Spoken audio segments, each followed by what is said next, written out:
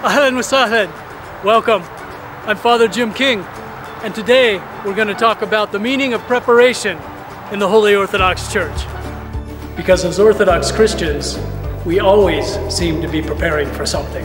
We're either preparing to celebrate for a great feast, like Christmas, the birth of Jesus, or Easter, the death and resurrection of Jesus, or we're preparing to celebrate the feast day of very special people in our church, called saints, like Saint Peter and Paul, or Saint Mary, the Theotokos, and Mother of our Lord and Savior, Jesus Christ. Or we're preparing each week to celebrate the Divine Liturgy, where we enter into Christ's heavenly banquet and meet our Lord face to face when we receive Holy Communion together. We're always preparing. In this month, beginning on February 21st, we begin another time of preparation. This time, it's the preparation for Great and Holy Lent, Siyam el-Kabir, which begins on March 15th of this year, a day which is referred to as Clean Monday. It's a time where every week leading up to Great Lent has a very unique theme attached to it. Themes that are meant to help us in our spiritual growth as Christians. Themes that help us to reflect on our own lives and begin the process of transformation to make our lives better and more Christ-like. These themes coincide with the gospel readings for each week. The first Sunday, on February 21st, we hear the parable of the publican and Pharisee, about two men who went to the temple one day to pray. One was a man of faith and religious discipline called the Pharisee. The other was a tax collector who cheated people for a living called the publican. The first man, the Pharisee, boasted before God, reminding God about how good of a person he was and how thankful he was that he was not like the wicked tax collector. But the gospel says that God condemned him for his arrogance. The other man, the tax collector, who really led a sinful life, prayed much differently on that day. The gospel says that he presented himself before God not arrogantly, like the Pharisee, but humbly, bowing his head in shame and beating his chest and saying over and over again, "God, be merciful to me, a sinner." We know this prayer today as the Jesus prayer. Lord Jesus Christ, Son of God, have mercy on me, a sinner. The second Sunday, on February 28th, we hear the parable of the prodigal son, about a man who selfishly left his home, demanding an early inheritance from his father, and who led a very immoral and corrupt way of life until he wasted all his money and lost his dignity as a human being. But it says that the man eventually came to his senses and saw the error of his ways, and that in humility he decided to return to his father's house and ask for his forgiveness. And it says that the father received back his son with great joy and forgiving all that he had done. Because although his son was lost to the wicked ways of this world, now he is found and is back in the comfort and love of his father's house. So the theme for this second week of preparation for Great Lent is repentance and forgiveness.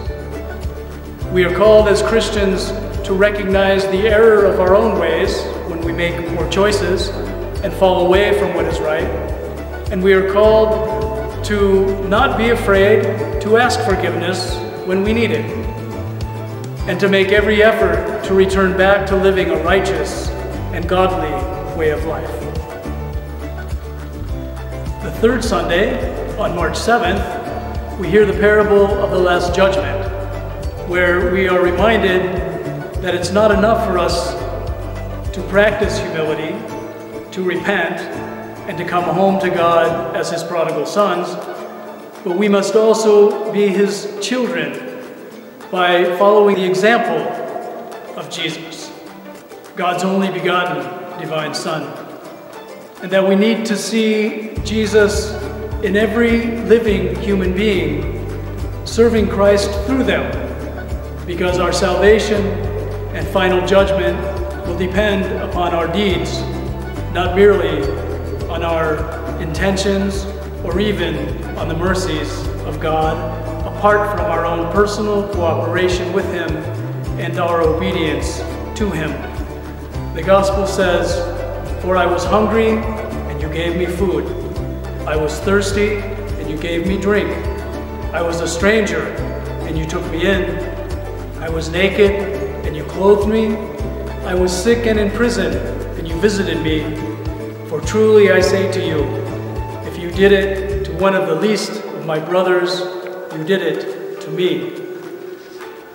It's called the Sunday of Last Judgment, and it's also called Meat Fair Sunday, because it's the last day that we will not meet until Easter, celebrated on May 2nd. So the theme for this Sunday is the Sunday of the judgment of Jesus Christ at His second coming.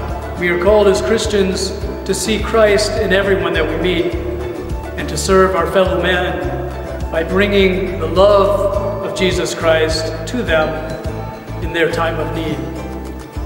Because according to this gospel, we are not saved only by our practice of prayer and fasting alone, but also by faithfully serving Jesus Christ through the practice of serving and caring for others, who are all the children of God. The fourth Sunday, on March 14th, is called Forgiveness Sunday. It's also called the Sunday of Cheese Fair, because it's the last day as Orthodox Christians that will eat cheese or dairy throughout Great Lent until Great and Holy Pascha.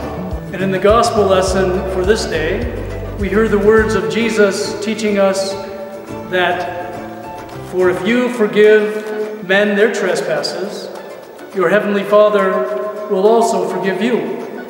But if you do not forgive men their trespasses, neither will your Father forgive your trespasses."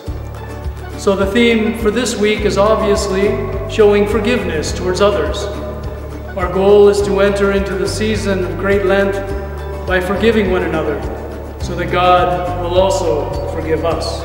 So dear brothers and sisters in Christ, our focus as Christians and as human beings is to reflect as best we can the life of Jesus Christ to the world around us, and to fill our lives with godly virtues like faith, like hope, like love, generosity, humility, and patience.